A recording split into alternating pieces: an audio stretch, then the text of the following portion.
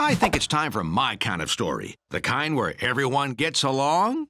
In a distant galaxy, where everything tastes great, there's no better alchemy than baking cookies and cake. No hero's more savory than fearless pilot Max, the picture of bravery in a spaceship made of snacks. Grandpa, what about me? Max has a robot friend who bakes brownies perfectly. And her name is First Mate Gwen. Don't I come too? Well, sure you do. And I'm jet ready. Whatever you say. Oh, the planets have all aligned to bring us chocolate, sugar, and spice. We'll have brownies when it's all combined. I just want to feel it to fight. Stardust has a sugary crunch, and space butter softer than silk. I like brownies with punch. Would you settle for a glass of milk?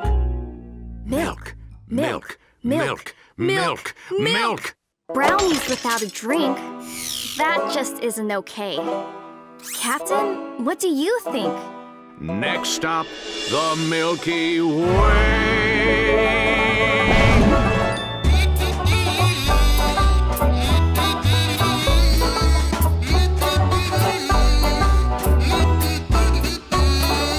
When was this map written? The planets go on and on, but the ones left here are bitten, and the rest of them are gone. Oh no!